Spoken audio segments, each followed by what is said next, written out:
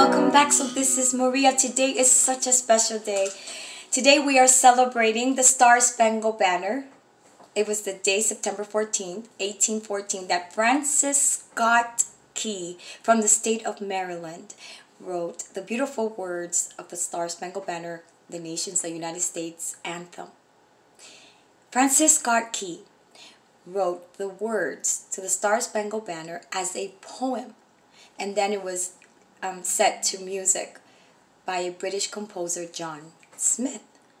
That's right. The music was by a British composer, John Smith.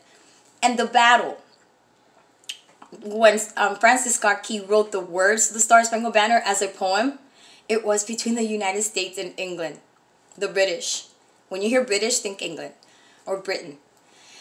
And so on September 14th, Francis Scott Key, very early in the morning during dawn, D-A-W-N, dawn's early light, between 5 in the morning or 4 and 6, dawn's early light, Francis Scott Key saw the Star-Spangled Banner standing after a night of such a battle, of wars, of bombs bursting in the air. And the rocket's red glare gave proof through the night that our flag was still there. He called it the Star-Spangled Banner. And what is a banner? A flag. A banner is a flag. And of course the stars for the 50 states, each star, star-spangled. Think glittery, shiny and glittery. And he wrote more than one verse, because he was in a ship when he wrote the words, "Oh, say, can you see by the dawn's early light what so proudly we hailed at the twilight's last gleaming." He just grabbed a pencil and started writing those words. Later on, when he got to his hotel, he finished writing the poem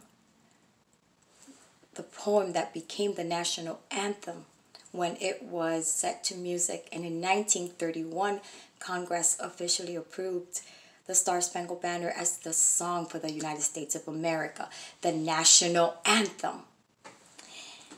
And I think of the words that I wrote, that I was so inspired by Francis Scott Key and other American patriots like Dr. Martin Luther King, right, and Frederick Douglass and Elizabeth Stanton and Susan B. Anthony, with the words, "The brave mantle of the red, white, and blue, the Star-Spangled Banner, will stand by its truth to protect, defend, and preserve the land of the brave, the land of the free, that breathes life to the American dream."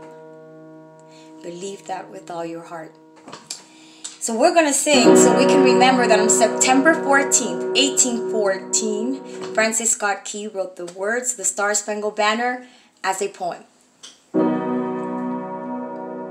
On September 14th of 1814, Francis Scott Key wrote a special poem. The Star-Spangled Banner, the Star-Spangled Banner, the nation's anthem, the nation's anthem. September 14th, 1814, Francis Scott Key wrote a special poem. Francis Scott Key wrote a special poem.